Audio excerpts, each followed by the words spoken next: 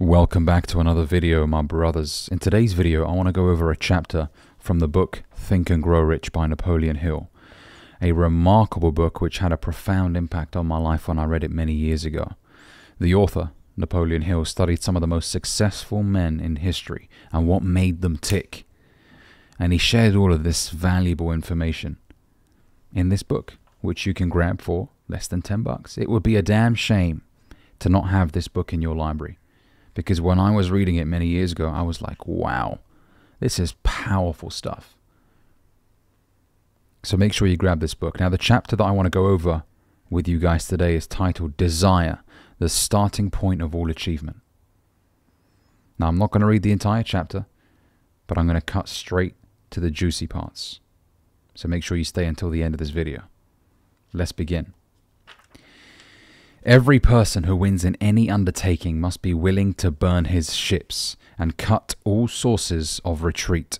Only by doing so can one be sure of maintaining that state of mind known as a burning desire to win, essential to success. Every human being who reaches the age of understanding of the purpose of money wishes for it. Wishing will not bring riches, but desiring riches with a state of mind that becomes an obsession, then planning definite ways and means to acquire riches and backing those plans with a persistence which does not recognize failure. The method by which desire for riches can be transmuted into its financial equivalent consists of 6 definite practical steps. First, fix in your mind the exact amount of money you desire. It is not sufficient merely to say, I want plenty of money. Be definite as to the amount. There is a psychological reason for definiteness, which will be described in a subsequent chapter, which we'll get into another time. Second, determine exactly what you intend to give in return for the money you desire. There is no such reality as something for nothing. Third, establish a definite date when you intend to possess the money you desire. Fourth, create a definite plan for carrying out your desire and begin at once, whether you are ready or not, to put this plan into action. Fifth, write out a clear, concise statement of the amount of money you intend to acquire. Name and the time limit for its acquisition. State what you intend to give in return for the money and describe clearly the plan through which you intend to accumulate it. Sixth, read your written statement aloud twice daily, once just before retiring at night and once after arising in the morning. As you read, see and feel and believe yourself already in possession of the money. It is important that you follow the instructions described in these 6 steps. It is especially important that you observe and follow the instructions in the 6th paragraph. You may complain that it is impossible for you to see yourself in possession of money before you actually have it. Here is where a burning desire will come to your aid. If you truly desire money so keenly that your desire is an obsession, you will have no difficulty in convincing yourself that you will acquire it. The object is to want money and to become so determined to have it that you convince yourself you will have it. Only those who become money conscious ever accumulate great riches. Money conscious means that the mind has become so thoroughly saturated with the desire for money that one can see oneself already in its possession. Wow. I mean, this is powerful stuff. Powerful, powerful stuff, man. I've highlighted so much of this book. So let me give you guys my 2 cents. I love how practical this book is as well. I mean, there's instructions on how to begin thinking this way. I know for some of you right now, you might be thinking, wow, God's alley, obsession of money, that's never a good thing. Says who? If you're a good person and you accumulate an enormous amount of wealth, you can do so much good with it. Give the money away to charity. Having money is not the issue here. It's putting yourself into the right state of mind to accumulate this money. There has to be a strong burning desire. And you guys just heard right now how it's not sufficient just to say, I want plenty of money. Because I speak to a lot of guys that will say vague shit like, oh, yeah, I want to make a lot of money, yeah. But you saw these 6 instructions that were given in this book. Told you to be detailed. Time limit. You know, write yourself a check. I mean, Jim Carrey, there was a very popular video. I think it was the Oprah interview where he wrote himself a check for $10 million. Right? And everyone was like, what? Why would he do that? And he kept that check in his wallet for years. And he would look at that check on a regular basis and he would believe that he was already in its possession. Or he had it already. And then there was a contract once that was sent to him for one of his movies. And the contract was for $10 million. So that check that he wrote to himself became a reality. He ended up receiving that money. It's actually scary how, if you actually plan it properly, and you see how this book's, and I love this part as well. It's no good just saying, yeah, I want to make 100K, Ali. Right? The second step was determine exactly what you intend to give in return for the money you desire. There is no such reality as something for nothing. I love that. Because it's no good just saying, oh, yeah, I want to make money, but, you know, I don't know, you know, exactly how, you know. Nah. The third point was establish a definite date, okay, for when you intend to possess the money. And the fourth was create a definite plan for carrying out your desire and begin at once. At once. It's no good sitting on it. Well, yeah, I do desire to make a lot of money. Well, you got to do something with that desire. It's no good just sitting on it. You've got to do something with that desire. You've got to begin immediately. And I posted this on my story today as well. I posted that inaction is a sign of lack of desire. You don't want it, but that's how you know you have low desire for what you want right now. Because you're not taking action. If you see a motherfucker go out there and take tons of action, he's always doing shit, busy. You know this guy wants it badly. He ain't joking around. But when you see somebody not really doing much, just constantly engaging in self-pleasure,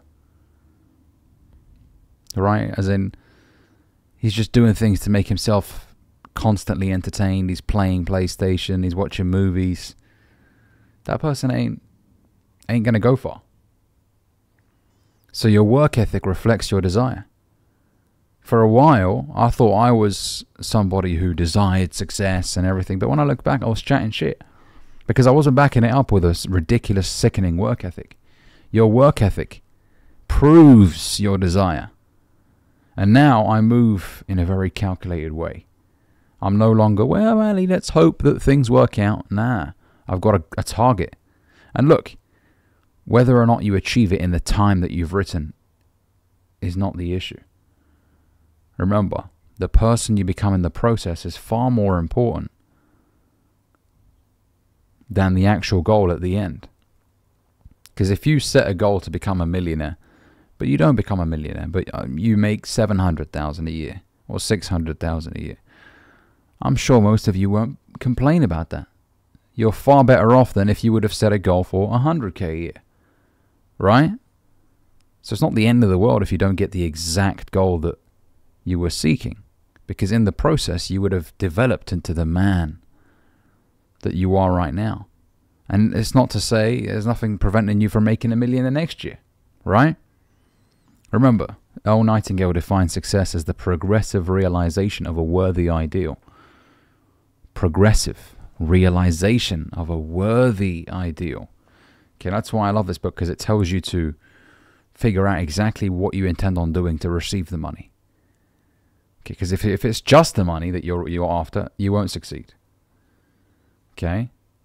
But if you want to deliver an incredible service, then the money will come. Right? So question yourself right now. I want you to keep it real with you. Whether you're driving right now and you're listening to this video, or whether you're sat down watching me, I want you to ask yourself, you know, do I really want this? You know, do I really want to achieve this goal?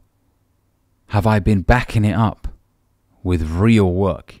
You know, work ethic is, I mean, that's a separate video in of itself, but I was thinking about this the other day. I think today's generation of men have lost touch with what working really hard means. You know, social media, you could say, has made us a lot lazier. All these automated softwares that have made our lives a lot easier, which, you know, are a good thing. Don't get me wrong. Technology, improvements are always a good thing. But I feel like a lot of men are now avoiding hard work. And I know some of you are in jobs that you don't want to be in. You know, long term. To which I would say, work harder on yourself than you do on your job. Shout out to Jim Rohn, always referencing the greatest to ever do it, right? Jim Rohn said it very nicely. Work harder on yourself than you do on your job. Some of you guys, you're giving a corporation your best 9 hours, 10 hours. The moment you go home, you jump into bed, you jack off a load of porn, and then you go to sleep. So when it comes to your own goals, your own success, you piss it down the drain. When it comes to making another company rich, there you are working hard. I care about me and I care about my future, which is why I'm working hard right now. And I'm always keeping it real with me. Right? I'll look at myself in the mirror. Ali, did you really work as hard as you could have worked today? And if the answer is no, I'll try and make it up the next day. Come on, man. Do you really want this or not? And, you know, I used to do things like, I used to put myself in situations to where I had to grind hard. You know, one of my thought processes to financing a car many years ago was it would force me to grind. And it did. Even though I probably shouldn't have financed it at the age that I did when I was 21. I financed a BMW for about £400 a month at the time. Even though I shouldn't have done that. It did actually kick me up the backside because I had to make the money every month, right? But anyways, that's a separate topic. I want you to keep it real with yourself. Check yourself. Oh, man, you fucking did nothing today. What the fuck are you doing, man? Pick it up. You say you want these grand things, these big goals. Well, why aren't you fucking backing it up with real work? What's the matter with you? You know, like, a lot of guys will say, yeah, man, I'm grinding, bro. Are you? Are you grinding? Or do you just enjoy telling everybody that you're grinding, you're hustling? Yeah, I'm hustling, bro. Are you, though? Or did you just spend the last 4 hours scrolling mindlessly through social media? Let's keep it real here, man. Now, if you're a content creator, your grind is making videos, distributing videos everywhere. You've got to be seen all the time. You have to be. I mean, I know some guys will tell me, oh, Ali, it's a bit tiring. Fuck it. That's the life you signed up for, being a content creator. I mean, do I feel like recording a video every day? No. But I'm willing to do that because that's what it takes to win in this game. And I give every video my absolute best. Do what is required. I mean, go above what is required. You know, I said this in a video recently. A man that does more than what he is paid for one day get paid for more than what he does. If you're uploading videos to a YouTube channel right now consistently and you're providing value and you're not seeing the financial rewards of that work, because you're working so hard, at one point in your life, that money will come in abundance and you'll be thinking, whoa, do I really deserve all of this? Yeah, you do, because you are uploading consistent value for a consistent period of time. And so it should be no surprise when the riches arrive. Success should not shock you. Oh my God, how did that happen? No, it shouldn't shock you. And the reason why it shouldn't shock you is because you've been working your fucking ass off for the last 4, 5, 6, God knows how many years. Of course, success came to you. Who else would it have gone to? Jim Rohn used to say, success is looking for a good place to stay. You deserve it because you've been working your fucking ass off for it. You were willing to do what most people were unwilling to do. Therefore, you deserve to live like most people will never live. Because you paid the price. When everybody else was out there clubbing and living it up, you were grinding away in your bedroom, on your laptop, making your dreams become a reality. So of course it was you. It should never surprise you. Alright, so to recap this video, the starting point of all great achievement is desire. Burning desire, which becomes an obsession. Keep it real with yourself, man. Do I want this so badly? Or do I kind of want it? Because if you kind of want it, you ain't going to become successful. I'm just going to keep it real. If you, like I kind of want it, yeah, it'll be nice to have it, you ain't going to make it. Because there's somebody out there who's starving for it and is willing to do absolutely everything in their power to make that dream a reality. They're refining their craft every single day. They're reading books. They're listening to podcasts. They want it so bad. You work on it once a week. You're part-time with it. That motherfucker is full-time. Every fucking day. And that person will achieve that success. Because they're backing it up with a ridiculous work ethic. Remember what I said? Your inaction is a reflection of your lack of desire. So prove to yourself, if you really want this, prove to yourself through your work ethic that you really want it. And with that being said, guys, hopefully this video has provided you with some value. If it has, make sure you give this video a like, comment, let me know what you think down below. And if you're new here, consider subscribing. I'll see you guys in the next video. Take care.